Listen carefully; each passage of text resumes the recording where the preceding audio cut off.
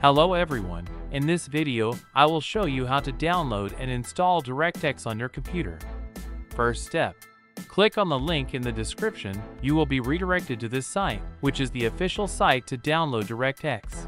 Now that we are on the site, let's go down a little bit. And let's click the download button.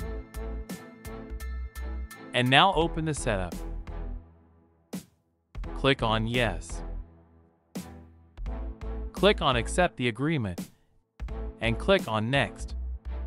Uncheck the box. And then click Next again. And that's it, the DirectX installation started. Now just wait for the installation to finish.